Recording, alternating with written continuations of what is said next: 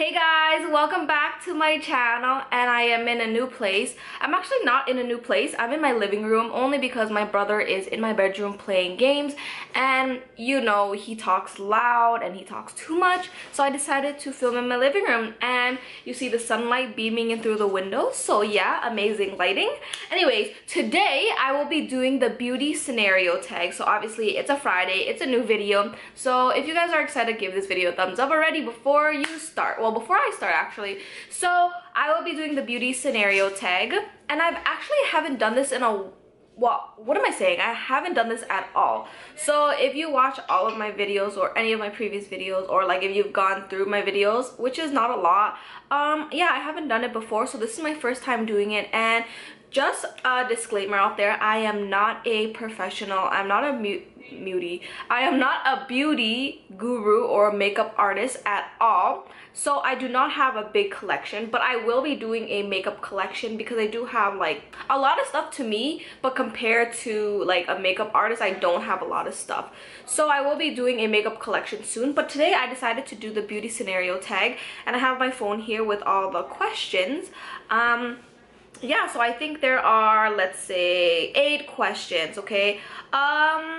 Just so you know, some of these questions, they ask for high end and low end, but to be honest with you, I only have, like, the majority of the items that I have in my collection is drugstore. I do have some high end, but not everything is high end. Let's say, for example, I have a high end lipstick, and I have high end eyeliner and high end bronzer and blush, but some of the things that are like pretty steep just to spend, let's say foundation, something that I don't use all the time, only on special occasions. I don't really spend much on it. But anyways, let's just move on.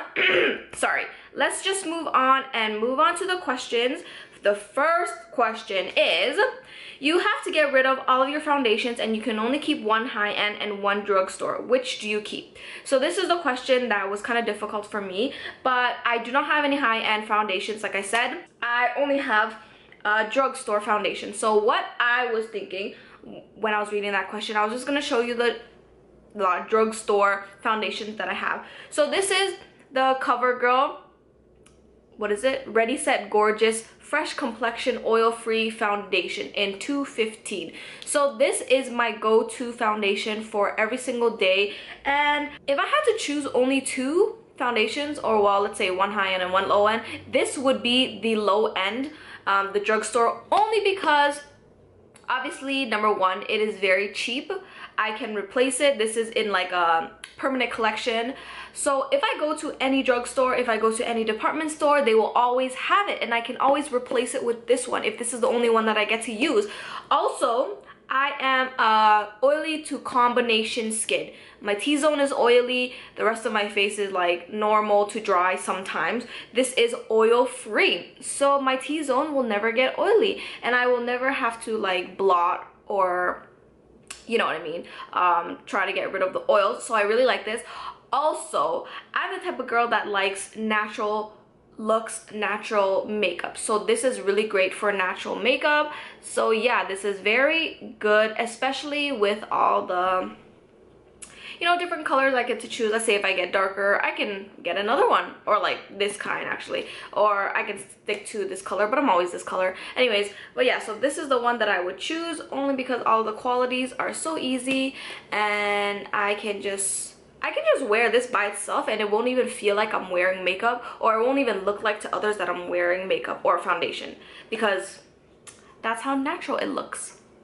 Next question, number 2, is you go for an interview and the lady interviewing you has lipstick on her teeth. Do you approach the subject or ignore it completely?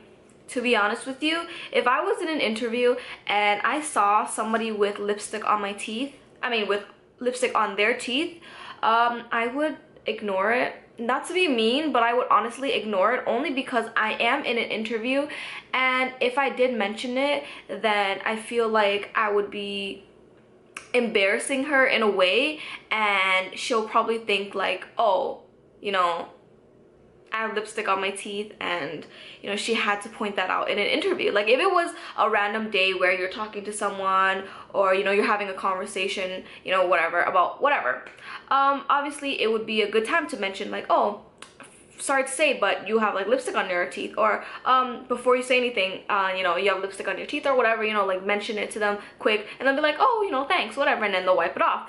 But in an interview, I feel like the setting is just too professional, and I would be really scared because if I mentioned it, or if I thought of mentioning it and I did, I think that she would probably not hire me.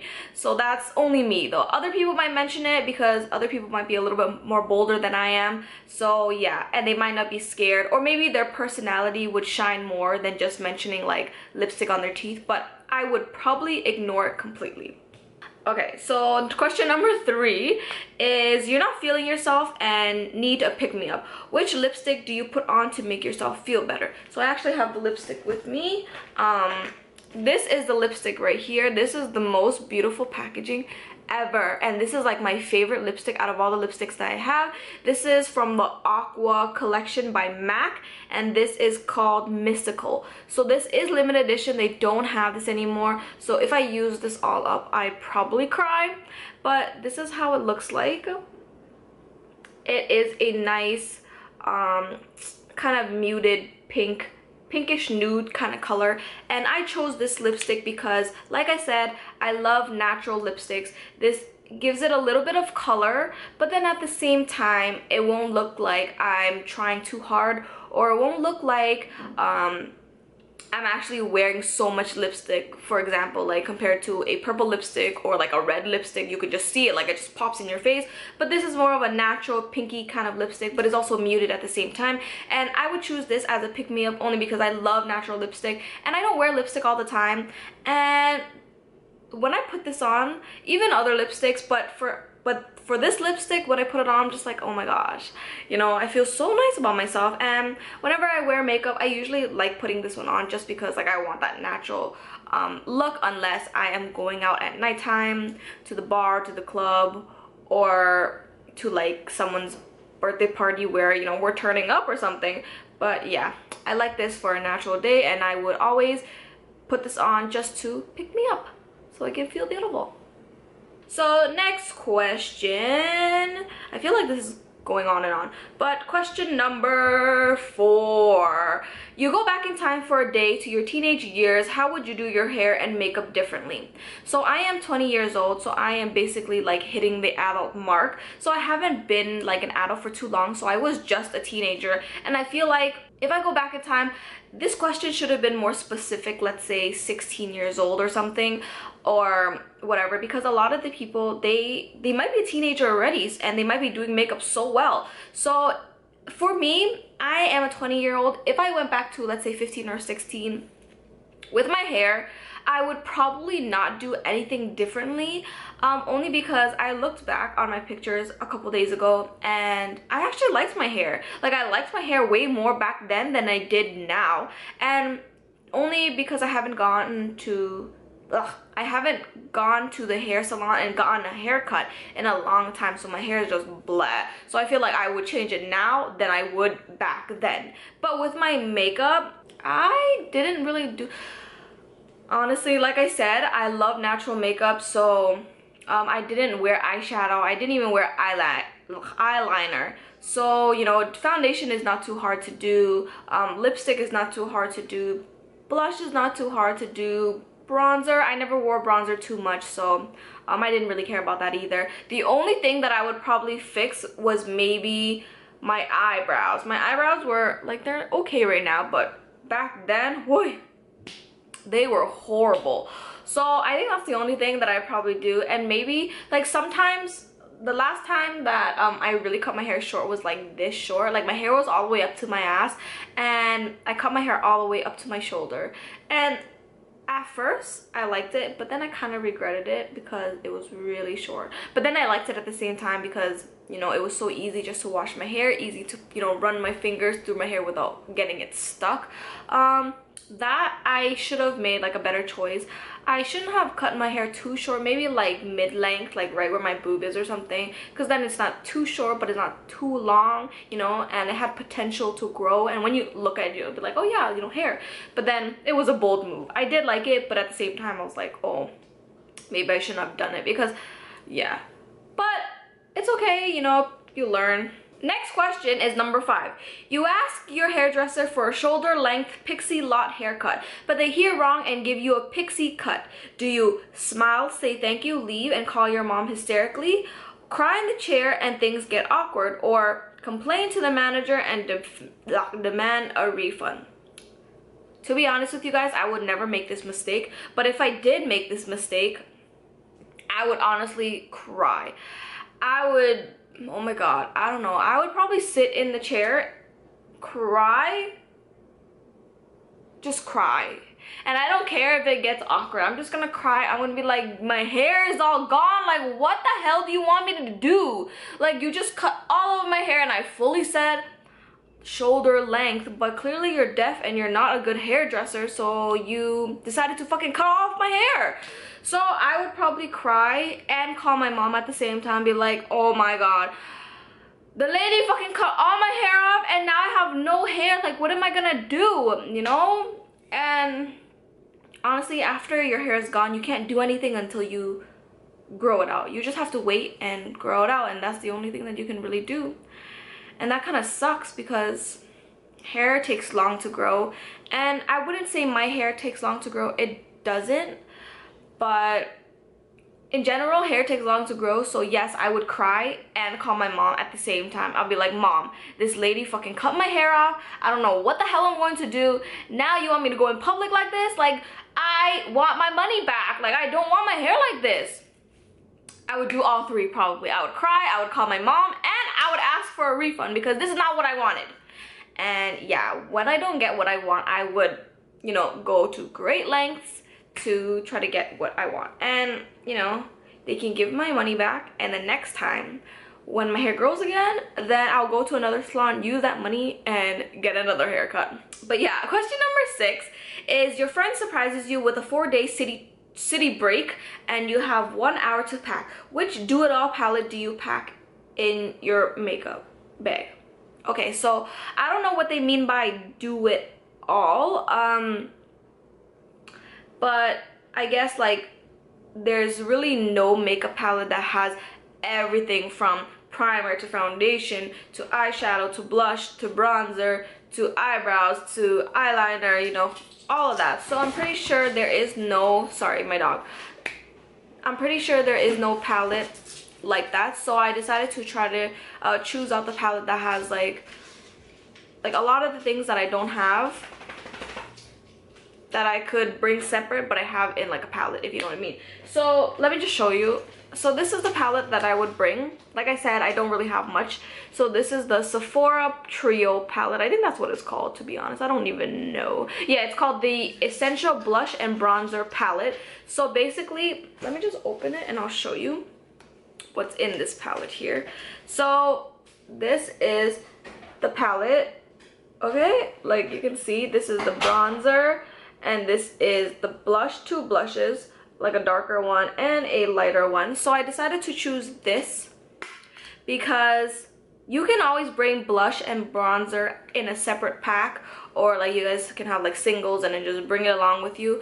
But obviously you can't bring everything in one single palette. So I chose this, and because it has blush and bronzer, and it has a bronzer that's light enough, but at the same time I could build it up and make it darker. And then there's 2 different blush choices, and I do love like the light pink and the dark pink choices because I love that type of blush color. I don't wear eyeshadow, so I wouldn't have chosen eyeshadow anyway. I do wear eyeshadow once in a blue moon, so that's like once a month, maybe not even once a month, maybe like once every 6 months. But yeah, I would choose this because this is do it all. Like I can bring all my other stuff and then I can bring this without having to bring it in like a single pack or whatever, you know? So yeah. So this is the second last question, which is number 7. Your house has been robbed. Don't worry, everyone is safe, but your beauty stash has been raided. What's the product you really hope is safe? So if this robber really did not attack my family while they're robbing my house and they decided to just go to my makeup stash, then it's probably a girl that's like super obsessed with makeup. But I chose 3 things, and I know it says only one thing. It says, right? What's the product you really hope is safe? I chose 3 things because it does come in different colors. So I was hoping like maybe they would just, you know, lay off these 3 things, but it's by the same brand and it's by the same company and it's in 3 different colors, but it's like the same type of makeup. So it is lipstick. So these are the lipsticks by MAC. This is a limited edition, guys. You see this? If you recognize this packaging, give this video a thumbs up. This is the Giambattista Valli lipstick. So Giambattista Valli is I think a fashion designer. But yeah, this is a limited edition, and look at this. So this color is like a burgundy color. You can see like a reddish burgundy color. This is like a hot, well, no, that's not a hot pink. Oh wait, why does it look hot pink? Okay, I mean, why does it look orange? Okay, this one is hot pink and this one's orange. Can you guys see the difference? Yeah, I don't know why the lighting's making it look like they're both orange, but this one is pink and this one's orange, and all 3 of them are limited edition. Let me just open the packaging to show you guys like one of them, because the reason why I wanted to keep this, and hopefully this wouldn't be stolen, because number 1, it is limited edition. I will never be able to get it again. Number 2, the 3 colors are beautiful colors, and you know, I could wear these 3 colors a lot. And number 3, bam, look at this packaging. Please tell me you do not love the motherfucking packaging. It's the same color as the lipstick. How beautiful is that? And it's matte too, and I like that. So yeah, last question is question number 8. Your friend borrows your makeup and returns it in an awful condition. Do you A, just pretend you haven't noticed, B, ask them to repurchase it, or C, secretly do the same to something of theirs? I would do B. I would be like, you broke this, can you buy a new one? Like, I gave it to you in perfect condition and it looks like shit.